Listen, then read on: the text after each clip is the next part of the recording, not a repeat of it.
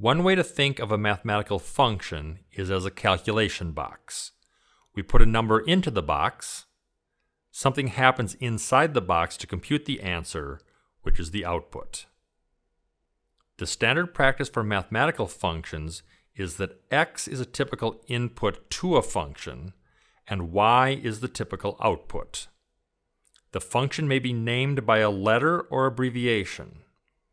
We often associate the function name, like f, with the equation y equals f of x. Here's an example.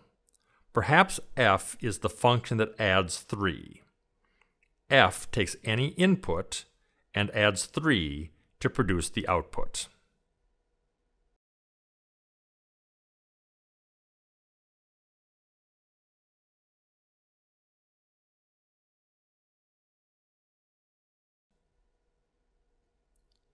Here's another function called g, which squares the input.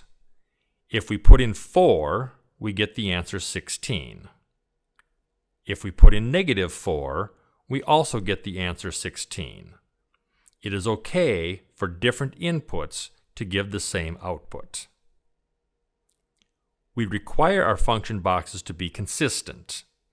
If the input 2 produces the output -5, we shouldn't have to worry that the next time we put in 2, we get a different answer. For each input, there should be only one output.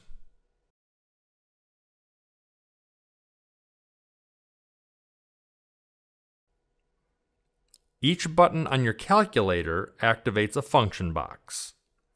There is a function called cosine, abbreviated COS.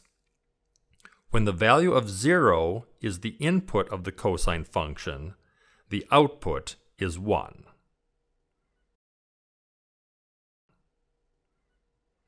There is a function called the base 10 logarithm that gives as its output the exponent on 10.